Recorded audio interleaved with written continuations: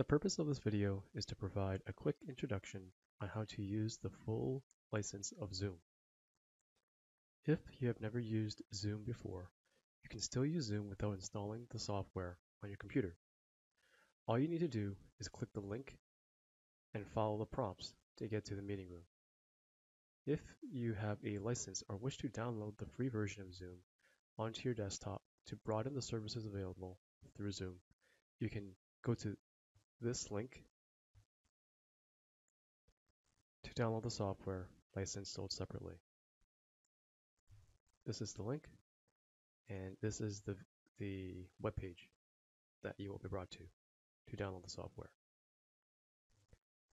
Once you have the software downloaded and a full license, you'll be given 4 different tabs, and I will go through each tab to introduce you to the software. First, you have the Home tab. You have the New Meeting tab, which allows you to quickly set up a meeting without the requirement to schedule a date or time.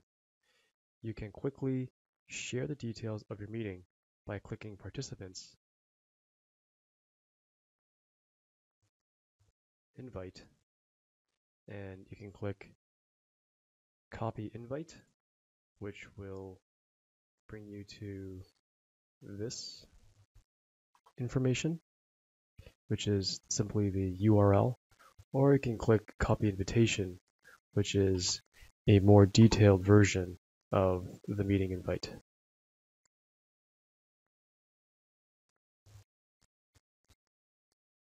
The Join tab allows you to enter meeting room's details of another meeting room for you to join.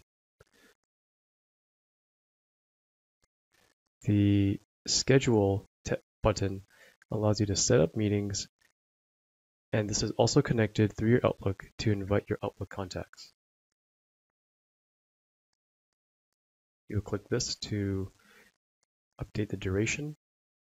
One thing to note is if the dial-in is in the United States, you may wish to change it to Canada, but if most people are logging in through their computers, this may not be mandatory to change. The share screen function is similar to the join function. The chat function allows you to chat with others within the licensed domain, in this case, the Unity Health Toronto network. Those not included in the Unity license will not show up in the search. In this tab, you can message individuals one-to-one, or you can create chats to communicate with multiple people who share the same responsibilities. You can do that by searching their name, or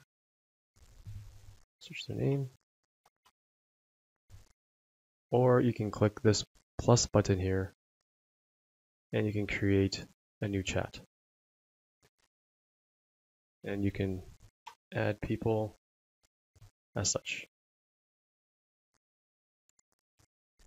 You can quickly set up Zoom calls through the chat function as well by clicking on the video camera. So you would click the individual you would like to speak with, and then click Meet with Video to arrange the call. Within the chats, you can send screenshots, files, and have small conversations that otherwise may be numerous emails. This is an area where it can be a little bit more informal. You can star the channels or contacts so they are pinned to the top of your contact list.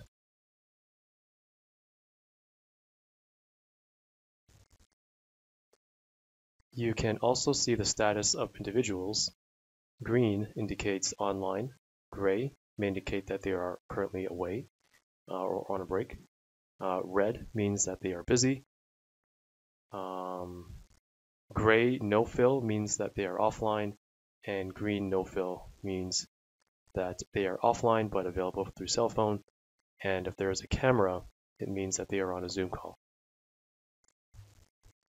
Your Meetings tab details the meetings that you have coming up next.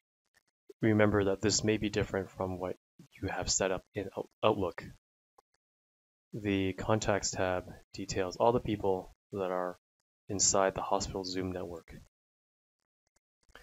Next, you have your personal settings menu, where you can change your status, update your status here.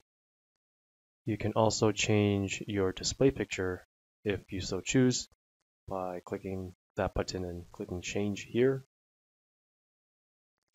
You can also click settings to play around with your different settings here.